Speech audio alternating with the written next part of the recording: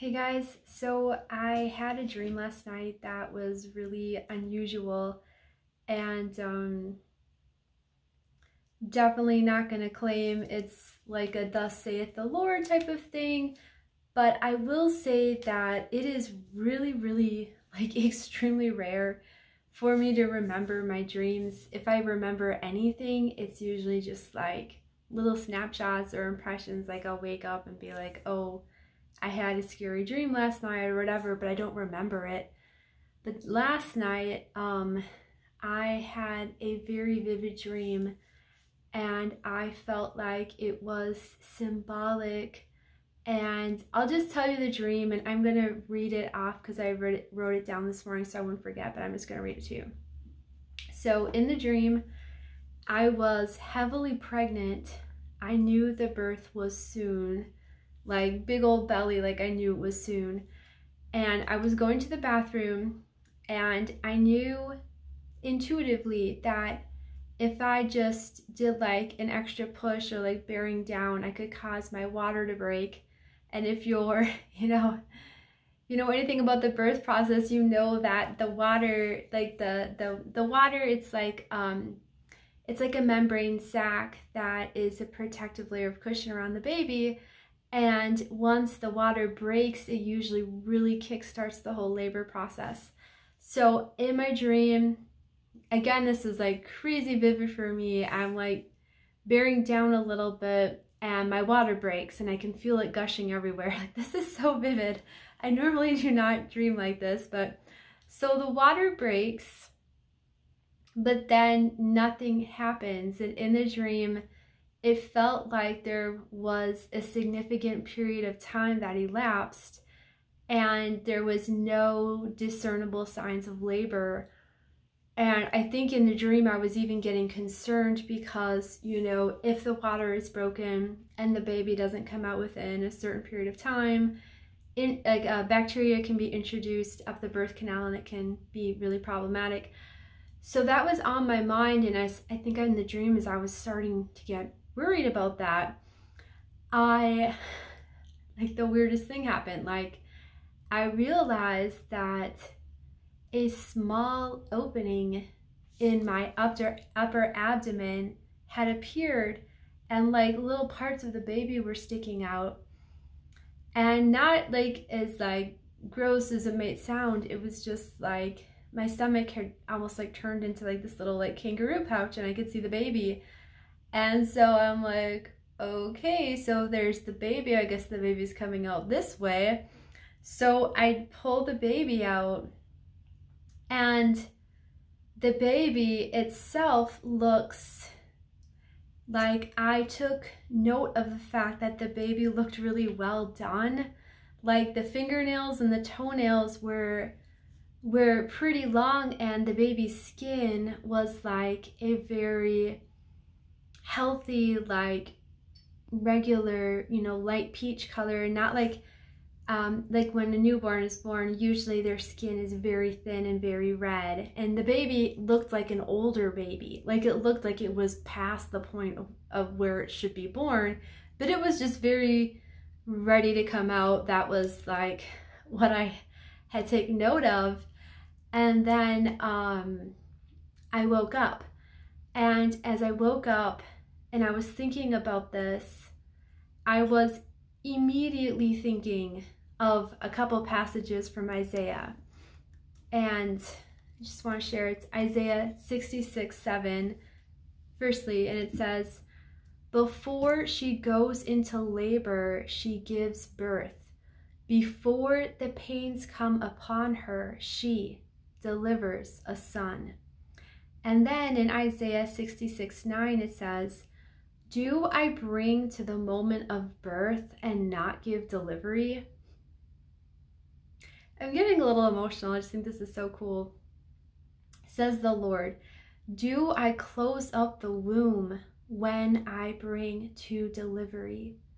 Says your God." And wow, I just think that the dream just seemed really prophetic because it was clearly time for the baby to be born, but it seemed like the labor had been stalling. And then all of a sudden, this opening appears and the baby is delivered instantly and painlessly. And I just think that is such a cool picture of maybe us as the bride of Christ being saved from the extreme birth pangs that are going to come on the world as the Lord is, waking up the Jewish people and punishing the wicked of the earth and all of that. Like, we're going to be delivered in an instant, and the Lord is not going to bring us to the point of birth and then just stop. And that was encouraging to me, and I thought I should share it because I'm sure it'll be encouraging to you guys too, because a lot of us have been watching and waiting for a long time. And I know that there's a lot of hype this week, and there is no reason not to be excited, but just in case this week passes and we're still here, we still see very much the time is drawing closer. There's no going back from here. It's going to happen. And I really feel like this dream was the Lord confirming it to me that this baby is, this whole thing is ripe, and he is going to cause it to happen. He's not going to abandon us here. And I also just wanted to give you guys some peace of mind. I know that one of the ways that the enemy likes to torment us is to get us to doubt our salvation, or even whether or not we're going to go in the rapture. And it really doesn't help that there's a lot of people out there preaching a partial rapture, where claiming that the body of Christ and the bride of Christ are two different things. And guys, that's just not true, because the Bible says that all who have the Spirit of God are the sons of God. Sorry, I'm paraphrasing, but if you have the indwelling Holy Spirit, you have the seal of God on you, you belong to Him, and He is not going to leave you here. So you can put that to rest. And I was also just thinking, because I had gotten into a debate with someone who was more of like a works-based Christian, and I was thinking about it later, and I just felt like the Holy Spirit was bringing a couple of verses to my mind, if for nothing else, to give us more just peace of mind about how we are saved.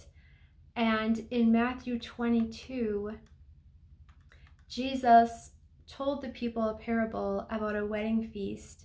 And He said, the kingdom of heaven is like a king who prepared a wedding banquet for his son. He sent his servants to call those he had invited to the banquet, but they refused to come. Again, he sent other servants and said, tell those who have been invited that I have already prepared my dinner. And he just goes on to describe its dinner, or how he has prepared this elaborate dinner for this wedding banquet, but they don't pay any attention to the servants. And in some cases, they seize them, mistreat them, or even kill the servants who are trying to spread the good news, right? So eventually, the wedding banquet is ready, and he says, but those I invited were not worthy. Go therefore to the crossroads and invite to the banquet as many as you can find. So the servants went out into the streets and gathered everyone they could find, both evil and good. And the wedding hall was filled with guests. But then the king came in to see the guests. He spotted a man who was not dressed in wedding clothes.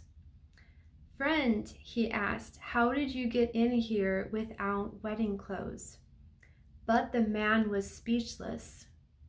Then the king told the servants, tie him hand and foot, and throw him into the outer darkness, where there will be weeping and gnashing of teeth. For many are called and few are chosen. And when I first read that passage, I didn't know what it meant. Like, why would Jesus invite everyone and anyone into the wedding banquet, but single out this one guy because he didn't have on the proper wedding clothes? And then it clicked to me through the Holy Spirit that the wedding clothes here, it just symbolizes us being clothed with the Lord Jesus. Like in Romans 13:14, it says, instead, clothe yourselves with the Lord Jesus Christ and make no provision for the desires of the flesh. And I feel like that's so important because there's so many people that are trying to earn their own righteousness, that are trying to make themselves worthy. And the Bible says that we first have to clothe ourselves with the Lord Jesus Christ. And I think a big part of that is the indwelling Holy Spirit. And then we can make no provision for the desires of the flesh. And that's the only way we're going to be able to do that. And then it goes, and it says in Galatians 3:26-27, you are all sons of God through faith in Christ Jesus. For all of you who were baptized into Christ have clothed yourselves with Christ. So we believe in the Lord and we trust Him 100% for our salvation.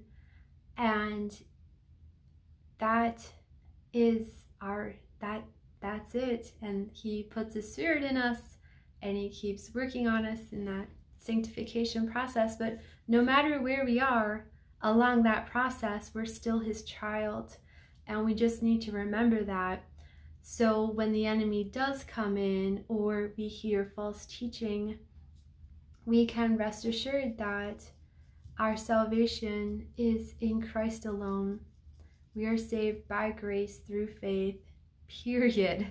So anyways, guys, I, along with many of you, am really hopeful that this could be it. But even if it is not this week, we will continue to look up. We will continue to wait for our blessed hope. But I do hope and pray that this encouraged you guys. Bye.